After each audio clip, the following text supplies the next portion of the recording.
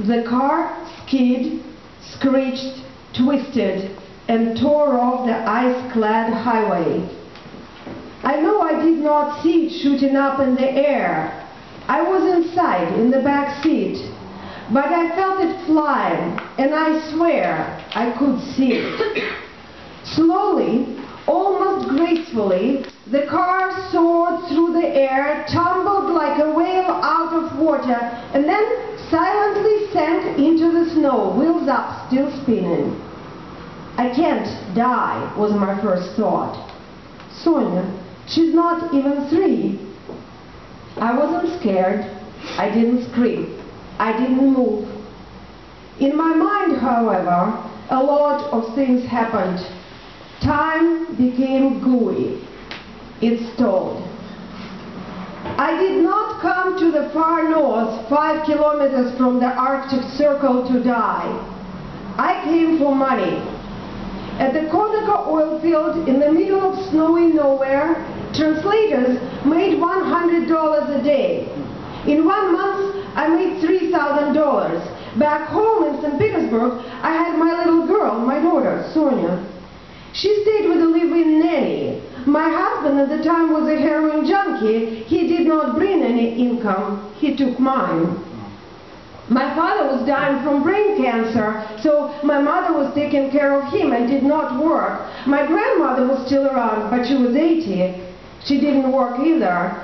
There was some money trickling in here and there from pension funds and relatives abroad, but it was never enough to cover the medical expenses for my father and living.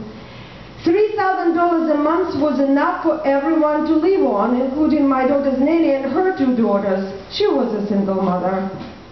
All those people, 8 of them, depended on me. I could not abandon them. I could not die. I worked on rotation, 28 days shift without weekends, from 6 a.m. to 8 p.m. But at night in my room, I was writing the next great novel of the 21st century. At 25, you always write the next great novel. I had to finish that novel. I couldn't die. And at 25, you don't really believe you can die. You know it, and yet you don't. Even if you have suicidal tendencies, or even if you saw people die. I have flirted with death all my life. I've contemplated the way to depart in style since I was 6. The proverbial funeral room full of remorseful relatives, a puny coffin, my pale profile meets orchids, Edgar Allan Poe style was one of my favorite fantasies. When I was 16, however, my mother's student jumped off a balcony because of a boy. She ended up not dying, but paralyzed and in a wheelchair for the rest of her life. My mother sat me down in the kitchen then, poured me strong black tea, it smelled of bergamot and plum jam, and showed me her pinky. I still remember her finger, slender, and an almond-like nail. See this, she said? Now remember, not one man in the world is worth a piece of broken nail from your pinky. Not one. Understand? Drink tea. I understood. Jumping off the balcony lost its appeal forever. Each time I broke up with a guy, I just got high, drank lots of tea with plum jam, and went for a manicure. My mother did not take into account that there were a lot of reasons to hate life beyond poor relationships. But somehow logistics was always in the way. If you slit your veins open in the bathtub, someone will find you. Think Marat. Unsightly. If you throw yourself underneath the steaming train, the train operator would have nightmares for the rest of his life. Anna Karenina was not considerate. Jumping off the bridge, I never forgot the blue swollen body of the fisherman I saw in the village in the summer when I was 6. It was not attractive. I had to look gorgeous in that coffin. My dreams of death were akin my dreams of true love. The death, like a true beloved, was supposed to arrive on a white horse in a flowing gown, and smelling of orchids, and carry me away, dazzling and intact, into the shining spheres. The real death, just like the real love, did not stand up to expectations. My father was dying slowly, torturously.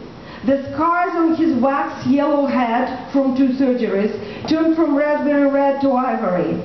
His hair fell off from chemo. The shared hospital rooms of the cancer ward smelled of sweat and excrements. I watched a few people dying. First, they stopped eating. At the end, hissing came from their throats. There was nothing glowing or flowing about their death. No orchids, no shining spheres, the heavy odor of this too solid flesh, the burden of bones it was. Dying from overdosing was a bit more romantic. I overdosed on heroin 2 or 3 times, I can't remember. The times that I was in Push's homes were safe. They just drag you to the bathroom, shove your head underneath the cold water, slap your cheeks and scream, "Do not fucking die on my carpet." I saw it happening to others. Boy, I did it to others. Overdosing in the abandoned house on the cement floor was different, however. It almost solved my to be or not to be dilemma. I wasn't sure how they brought me back. Perhaps dropped some snow on my cheeks, lots of slapping. All I remember is the fuzzy amber slumber and the warm, slow peace turning black like music fading off. Then my friend's twisted mouth, breathe, breathe, breathe, and the lazy reluctance to breathe. That death did not feel real. Nothing felt real. All this flirting with death had happened before I had a child, though. Since I had her, things got real. When the thoughts of death came, and they came even more often than before, there was a wall there, a wall that would never let me kill myself. Simply put, there was no one else to take care of her. She was mine, mine only. Her little glistening eyes, like beautiful dark blue pearly buttons, hair thin wrinkles on her wrists, her fierce frown, her piercing screams. She was born sick and rushed to a hospital. That hospital room did not smell of the decomposing flesh of the cancer ward. It smelled of babies and milk, but death was there too. There were 3 babies in the room. One was dying underneath a glass case. His head was enlarged like a giant balloon. He was only 3 weeks old. His mother abandoned him. He was dying alone. The other baby was a beautiful, bouncy 9-month-old girl. She was healthy. She was in the hospital because her mother abandoned her too. The nurses did not want to give her away to an orphanage, so she was there smiling and cooing, and we all changed her diapers and fed her from a bottle. The 3rd baby was mine. I did not want to abandon my baby. I had to stay alive. Strangely, all these thoughts, and many, many more, the unfairness, the untimeliness of my death, the desire to see my father and mother again, the rational thoughts of the water bottles in the back of the car, the glasses on my nose. Would all this glass break? They all fit into the seconds that the car was tumbling in midair. The time extended like a telescope. My memories, thoughts, and feelings filled it like transparent kaleidoscope pieces. They lingered in space. All was so crystal clear, crystalline, lucid. I understood life. I understood the universe. Despite of gazillion pieces and the complexity of the pattern, it was simple and linear. I had to live. Death would have to wait. I had a purpose. Raising my child, writing my novel. Raising my child, my novel, my child. The thought pulsed louder than my heartbeat. My child, my child, my child. Then the car landed in the snow. I was upside down. I knew I was alive. The silence was deafening. I wondered if the Scottish guys in the front seat were alive. The light was all dim blue. I touched my nose and saw bright red blood on my finger. My glasses scratched the bridge of my nose, but didn't break. It is funny how the memory works, in patches. I remember the thirds during the moment the car was suspended in the air with surgical, microscopic precision, even now, 20 years after. I don't remember which one of us spoke first. All three of us were alive. We all had bruises and scratches. Nothing was broken. Every bottle on the back of the car stayed whole. That's why we were there in the first place. We were delivering water to the field facilities office.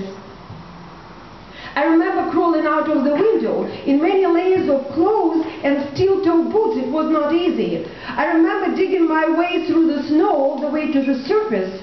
It was the snow that saved us. The snow piles at the Arctic Circle in March are 6 feet deep. The temperature is about -40 Fahrenheit.